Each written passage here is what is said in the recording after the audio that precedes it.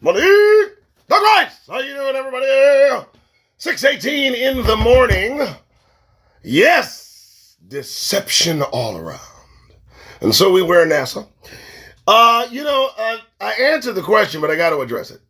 They're asking on TV, why do they need their AR-15s? Well, I was in the Marine Corps. I've had a little bout with M16s. And, the high-powered, very lightweight, air-cooled, shoulder-fired weapon capable of semi-automatic fire by use of select-a-switch, I believe, is what they had us recite.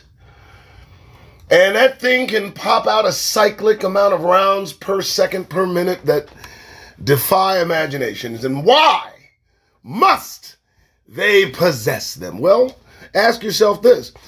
The same reason they must possess these AR-15s, you got to ask yourself why they pump 100 and some odd bullets into a single individual, usually a Negro. The reason they have to have the AR-15s is fear.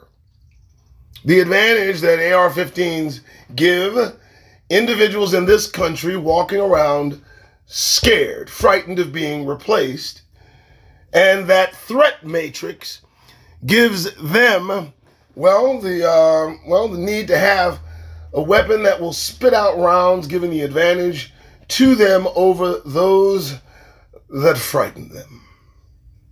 That's why they need their AR-15s.